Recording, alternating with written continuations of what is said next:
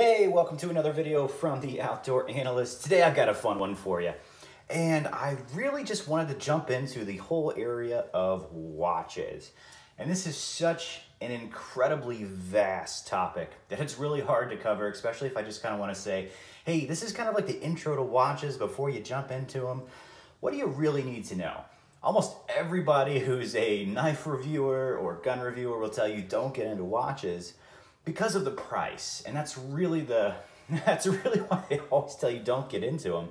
It's because to get the same quality that you can get in a, let's say, a folder or a fixed blade or even a gun, the absolute amount of money to get that same quality is astronomical. And it's actually limitless, which makes the hobby so much more insane, so much more, I don't know, almost disappointing in some ways, but it is also pretty awesome. And watches are really fantastic. I think whether you're a guy, whether you're a gal, you need to have a nice watch. Depending on what sort of occupation you have, may change the style, the type, the amount of money you should spend on one. But I think everybody needs one. You know, it's just a part of life. It's a part of kind of the just a statement of who you are and what you like to do. But getting into it can be extremely complicated, and it can be super simple if you want it to be, or you can make this an insane addiction. You can go one way or the other. So for all the people that are not really into watches yet, this is just a basic overview of the most simple way to put things out. And boy, you could do like 100 videos just on introduction to watches. So I'm just gonna go into a few different things. One, there are generally two types of watches that exist, and they really do play a big part of price and also accuracy. There are quartz watches, which are ran off of batteries. Let's say this Fashion Fossil watch here, or this G-Shock is actually a quartz watch, which means batteries run out. Most of your lower end watches, now there are some insane battery watches out there, Grand Seiko spring drives and all that craziness that can cost thousands upon thousands and are really incredible. But for the most part, you have a battery in this watch. It will run for 2 years or so, and then it will die. What it will also do is it will have a tick. It will go from second to second in one single tick each time. Now, there are some very small exceptions out there, but generally that's how you know you have a quartz watch, as it ticks. The seconds will tick. Some people hate that, some people love that.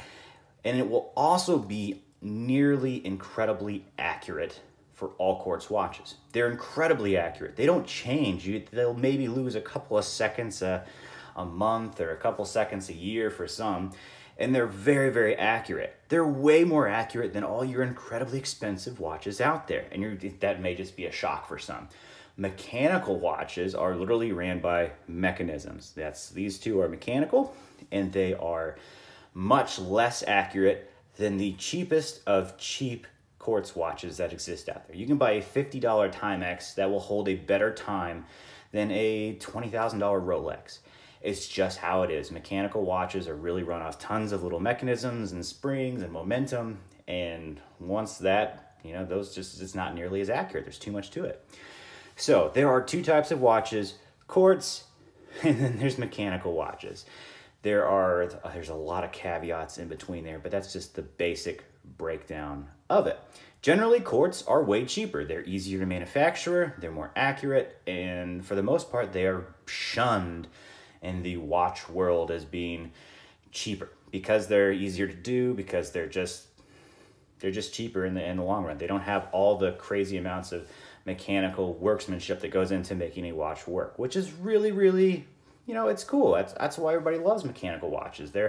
They are awesome. You have to wind them or you have to shake them. They work by really cool mechanisms, and there's a lot to it. Now, that is the basics of what's out there.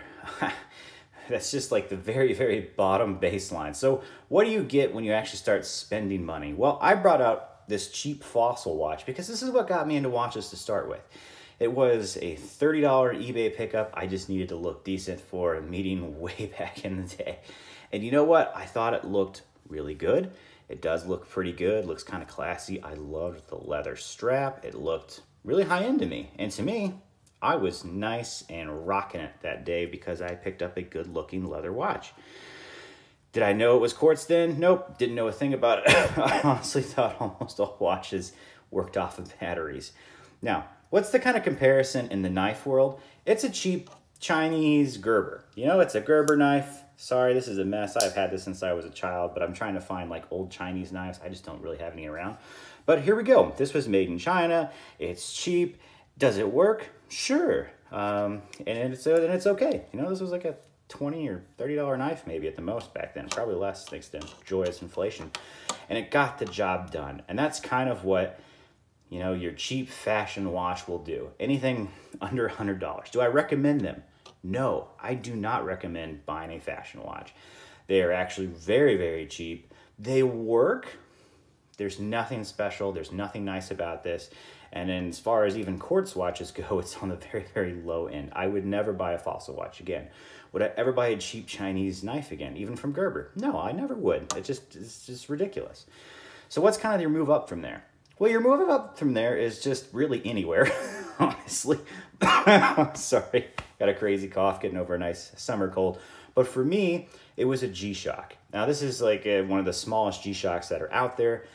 It's quartz run. It's going to run out of batteries in a few years, but it has a nice little analog. It has, you know, digital. It has backup lights, and it's insanely tough. It's waterproof. I can literally throw this watch off my house. I can smash it into a wall. I can do any hard working task with this watch and it won't break. Most likely I'll have tons of scratches and my Fossil watch will absolutely shatter if it falls off a house.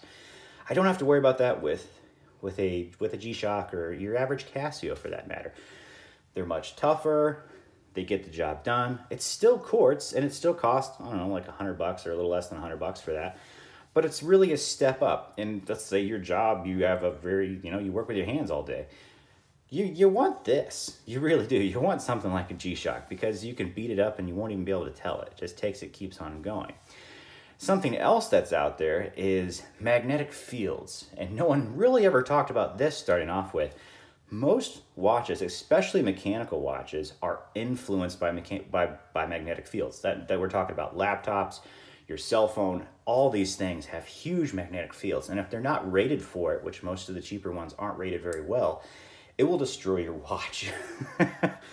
That is something that most people never talk about, but we live in, you know, it's 2022 right now, and everything has a magnetic field to it. Now, I guess before I jump into that, I should say kind of what is the equivalent in the knife world to a G-Shock? To me, it's like a Demko knife, an Andrew Demko. This thing has a very cool lock. It is mainly meant to beat the absolute crap out of. This is a Demko 8020S. It's one of the slimline ones. And it is incredible. You can just beat this knife to death. It's really tough. It's something I'm just going to go work really hard with. And that's what I think of when I think of G-Shock. Tough, really awesome. Not super cheap. $100 isn't cheap. And, you know, make $200-ish for a Demko or something really isn't that cheap either. But it's very, very purpose-built and tough. Now, when you move over into the mechanical world, you get something that's a little different. You will find tons of Seikos and tons of knockoff companies. And I'm going to just start with what a lot of people will lead you into, which is either micro brands, knockoff companies, or Seikos. They use cheaper mechanical movements. But the main one that's used out there, and it's from Seiko, it's Japanese movement, is the NH35. It's almost in every micro brand watch, which means from nearly $500 down, you're almost always going to get the same movement or something incredibly similar, which is what this watch has. Now, from that point on, when you're talking like the $500 down, you're going to find tons of companies that provide a lot of extra basics, really cool features, without really a lot of like just care and polishing. It's kind of be cool watches, but not necessarily, you know, really high quality. You're going to find tons of that out there. And this one, for instance, looks very similar to an Omega that I really wanted. This is from Pagani. It is a knockoff of an Omega Seamaster 300 that I love. And I didn't want to spend $4,000, so I spent $80 on this thing during a sale. What this has is a Seiko movement, an NH35. So it's almost like basically every Seiko out there, because it seems like all of them have that. which means for any watch that's under 500 bucks, you'll generally find a Seiko movement. I mean, it's just either something that are called a Miyota, and they're very, very similar. They're mechanical, so, you know, I don't know why I have these on the little thing, but I can wind this and keep it going. So it has a nice winding ability, and oh, look, the seconds are moving now. There we go, now it's working. Set the time and do all that.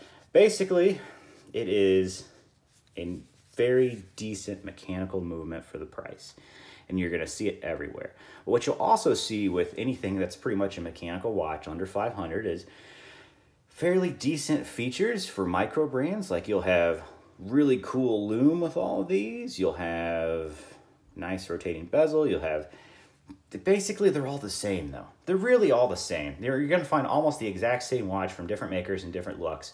They'll have the same innards, they'll have the same lume, and then they'll be mechanical. They will hack, which means you can stop the seconds when you wanna set the time. They'll have a date on them generally. Because they're all using the same movement, they all work the same way. And kind of my reference to this is like a Strider ProTech mix. It's basically a knockoff of the really high-end knife. This cost, I don't know, 150. This cost 80. The real one costs like, you know, 1,000 or 2,000 for the Strider, or 4,000 to 5,000 for the Omega. So that's kind of like my comparison there. It's still good. This will do everything you need. This cost me $80, and it's really the same watch that you'll get basically from 500 and under from every single company that exists out there. Kind of similar to this. Similar steel, similar put together. You have aluminum, you have, I think, 154 cm on the steel. Pretty decent. In the knife world, not great. What do you get when you move up? When you move up, you start to get a little better movements, and you start to get a little more finesse when it comes to the what's put into the watch. For me, the next move up for me was an Ocean Crawler, and I just love this because they're made in America. They are not all American parts by any means. They use a Swiss Solida, I think SW200 movement, which is very smooth for the price. This watch looked gorgeous. I loved everything about the look of it. And to me, what Ocean Crawler is really known for is incredible depths and really incredible, I guess, destruction ratings. They're kind of like baby G-Shocks. When you literally take the tests that go into G-Shocks, this is half of it. And in the watch world, that's incredible for a mechanical watch. You can beat this thing to death. I've taken this hunting. I've taken it. It's taken incredible amounts of recoil and shock, and it still works just perfectly. Which is why I decided to go up in price to something very cool like this. In a similar price in the knife world, it's going to be like kind of getting a Sebenza. Now, take Sebenza, make that Hinderer, make it Medford or Strider, basically the same sort of thing. You're kind of getting the top of the line materials and craftsmanship without paying custom prices, which is kind of what a micro brand will do. And in the watch world, that's $1,000 and under, roughly. Maybe take that with a grain of salt, depending on where you're buying stuff. You can get pretty much the best of the best as far as like, just the mechanisms. You'll get something that'll be really nice. It'll do everything you need for under $1,000. And that's pretty much your micro brands with your Swiss movements, or let's, even take this. This is it's Sunday. I'm wearing my Sunday best. This is a Christopher Ward C60 Trident ombre. Awesome watch. Same innards as this. This is actually officially Swiss made. Does that really mean everything is made in Switzerland? No, it means most of these companies, it's just kind of like the gun world. You only have to have like 40 or 60% of the gun that's actually made in that country, essentially the parts, and then it's Swiss. Most of this is probably China, if I'm telling you to be honest. Most Swiss watches are probably mostly China, and then just enough Swiss parts to say Swiss on there. So there you go. Surprise, surprise, that's how the world really works. But as a good comparison, pretty much anything really $2,000 and under, it's kind of like getting, your top-end production knife. Same thing with your watch. What you get above that is higher fit and finish and a little bit better movements. You can get, and then the sky's the limit on movements. Let me tell you, you can go out in there and buy $1 million watches that have tourbillons and insane mechanisms that are just insane because people wanted to create something crazy. Nothing wrong with that. But that's what you're really paying for. When you get into the higher end brand names, you're getting like Omega or Rolex, you're paying for a brand. You're kind of doing that really close when you get into the Sebenza world. You're kind of paying for brand name too. But at least in the knife world, you can do that for $500 to $1,000. You can get to top of the line brand for that. In the watch world, you don't even get to touch a nice high-end brand until you hit about $4,000 to $5,000. And right now, you want to get a Rolex, like the minimum Rolex you can find on the entire market is about $6,000. That's going to be used.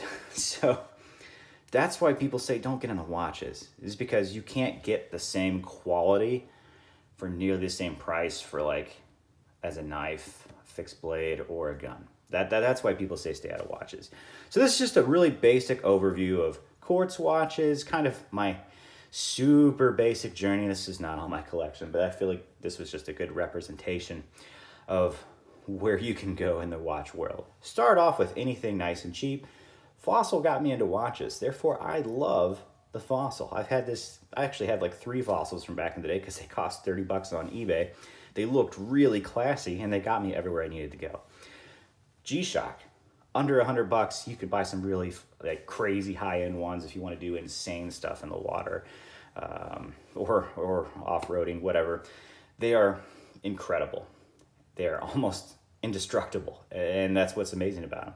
You can buy tons of cheap micro brands and get really cool looking watches with awesome ceramic bezels and sapphire crystals, which are really hard to scratch, which is really incredible. You can get halfway decent movements for mechanical movements, and you can find it all under 500 bucks. You can even find Swiss movements for under 500 bucks. You know, I ended up getting this watch for much less than that, and it retails for $1,000. It's just it's the world you're in. But if you're going like MSRP, it's gonna be pretty crazy. So anyway, just a basic overview of watches. My goodness, there's so much more information you could just go into. I hope this kind of gave you an idea of what's sort of out there in the very slightest of ways. But yeah, I hope you enjoyed it. Let me know what you think. If you like watches, you know, I'll throw up some cool reviews. I've started to really love them. I think there's a lot of personal taste that goes into them. They're really, really cool, and I love the creation that just flows with it. So anyway, hope you enjoyed this. I'll catch you on the next one.